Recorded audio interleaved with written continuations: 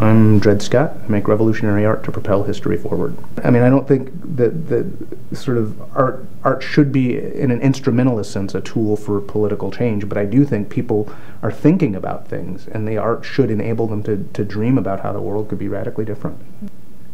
I strive to have my work be accessible to a broad audience. I mean, I think that sort of people, regardless of whether they have a master's degree or a PhD in art, should be able to understand the basic parameters of the work as deeply and richly as somebody who has one of those degrees. And then people may see different things. I mean, it's like, you know, when I've shown work, you know, one of the sort of things that really sort of steeled my will to continue to make art was when I was in art school. I had this artwork that became the center of national controversy over its use of the American flag.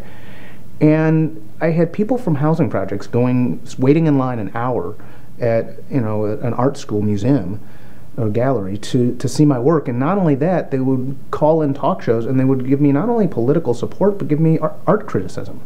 And their insights were different than sort of the art historians and critics, sometimes both of which liked the work, but they had different views of it. And they were both very important. I mean, it was an interactive installation that enabled people to write responses to the question, what's the proper way to display a U.S. flag? And, you know, somebody wrote, the police, you know, killed my brother, then they went over to kick over his body to make sure the nigger was dead.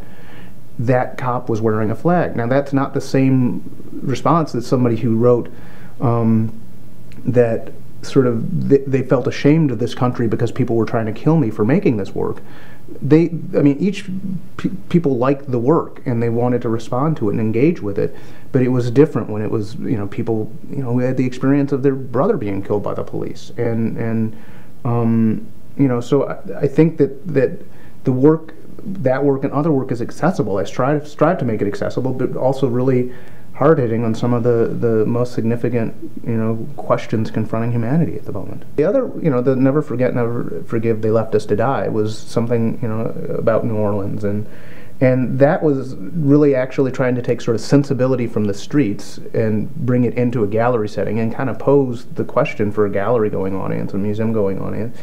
Why is it that it would be potentially left to kind of an activist street culture to remember people who died in Hurricane Katrina? That, you know, I live in New York, and the paper of record, the New York Times, did story after story after story of people who died in the World Trade Center, and they should have. It was a, you know, tragic loss of life.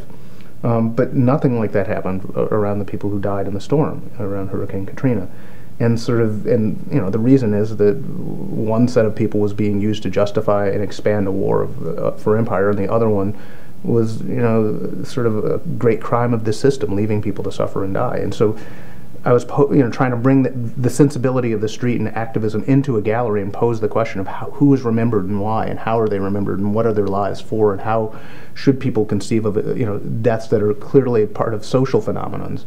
I think that over the, you know, past over a couple decades, I've actually learned some stuff that if artists are trying to make work in this vein, that are, you know, sort of in a certain sense no compromise, but actually trying to not just be for the street or not just be for galleries, and specifically art that actually is trying to be part of, you know, helping to contribute to building a movement for revolution. There's something that I know that I've sort of demonstrated and made over years of doing the work, and I think that seeing this work helps people, whether they're young or old, to figure out ways to do it themselves. And so I hope that it gives that license, but also a new understanding of it.